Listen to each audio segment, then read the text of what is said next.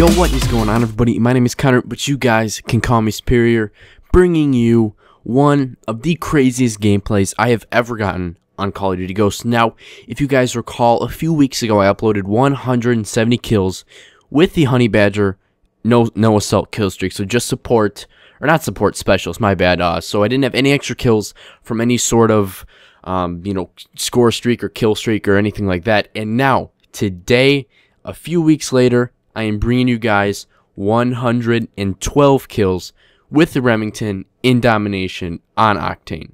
Now, when I got that 107 kills previously, it was on Blitz Strike Zone, so there was a lot of spawn trapping, there was a lot of just easy kills that didn't really take much skill to do, and the fact that it was on Strike Zone makes it even smaller, so it's much easier to find people. But this gameplay, it's with a different gun that you haven't really seen too much of on my channel, and that's the Remington R5. Definitely a great gun, and it's in domination, so that means there's really no spawn trapping. I am kind of able to work the spawns, but for the most part I'm rushing around trying to find the enemy and get as many kills as I possibly can. And since it's on domination, we were able to have a longer game, which kind of helps me get more kills.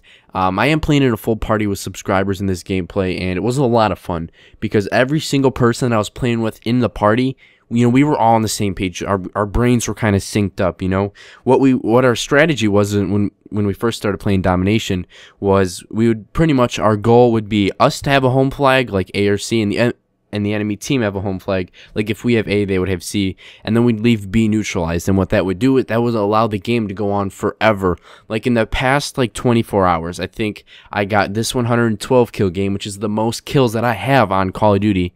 On Ghost, because I've gotten like 190 on Black Ops 2. So there's 112 I got in this one, and then earlier today I got a 96 kill game, which is still pretty crazy. And then last night I was able to get a 99 kill game, and you guys can imagine how heated I was that I wasn't able to get that last kill. And sadly, I didn't have hardline on my normal class. I had it on my specials bonus, so I never got an assist counts as kill, and I was never able to get a kill that even can count as the 100th kill. So I was extremely pissed about that.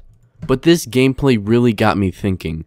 Like, think about all the gameplays that I get solo. I mean, I get like 2-minute chem strike solo, or just like a chem strike with like the K7, or just a weird chem strike in general when I play solo.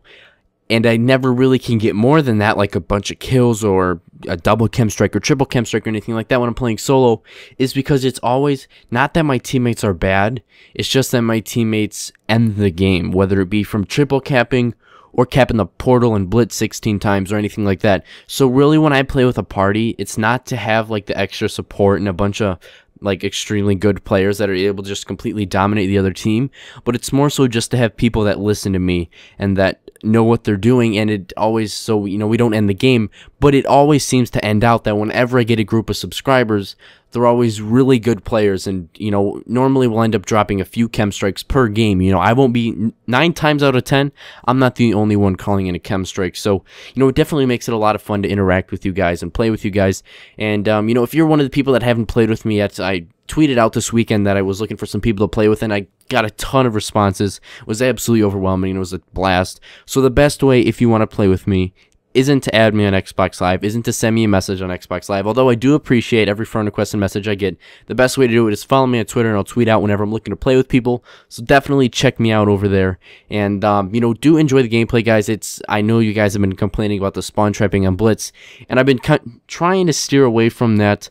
Even though it's not really spawn trapping, I've said it a million times and I'll say it again. What I consider spawn trapping is like sitting in a corner, aiming down sight, and just holding down the trigger, looking at one spot and nowhere but that one spot, just completely destroying the enemy that just continuously spawns there. That's what I consider spawn trapping. What I would do in Blitz is I would consider it like spawn controlling. But one thing that I noticed this weekend is when I was playing with a group of subscribers, we hopped in some Blitz at first, just because, we were in the mood, and we were in the mood just to absolutely run over some noobs. And the thing that I found out is everyone on Sovereign or Strike Zone, wherever it be, everyone was going to my spots, and then it hit me. I'm like, wow, are these spots this commonly known? Does everyone know these spots? Does everyone go to these spots? And then it finally hit me. I finally realized that my spawn trapping series, the how to spawn trap with little air quotes around the spawn trap, that all my subscribers have watched those series, and all of them know how to do it, and that is why my subscribers are so good.